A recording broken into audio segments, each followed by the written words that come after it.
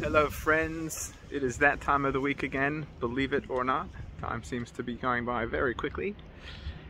And I wanted to reach out and share an insight on the Parsha and a reflection. There's so much action and drama in these Parshas over the weeks.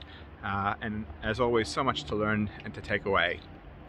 So in this week's Parsha, Parshat Vayetze, we read how Jacob leaves the warm and comfortable confines of beautiful Beersheba, and he travels and he leaves and he goes to a place called Haran.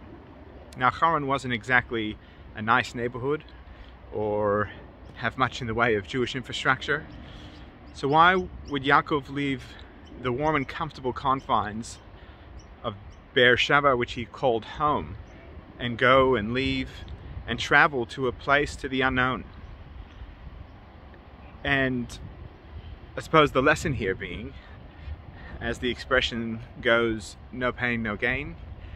And we often have to push boundaries and go into uncomfortable places in order to reap benefits, and benefits that we would otherwise not be able to take.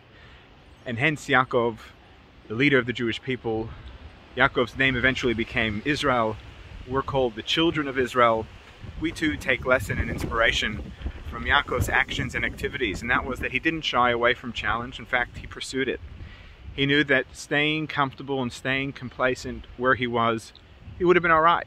But he wanted better, he wanted bigger, he wanted to be able to set goals and to work towards them and to reach them and to achieve them and to achieve the best for himself and for the people that he led, and eventually for all of Israel. So as we read the Parsha and we take inspiration, whether we've chosen it or not, I think we've all had a bit of a roller coaster of a couple of years, but let that not place us back, let that not weaken us.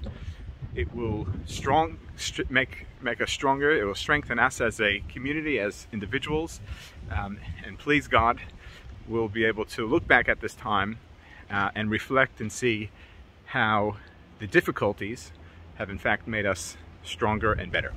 Shabbat Shalom.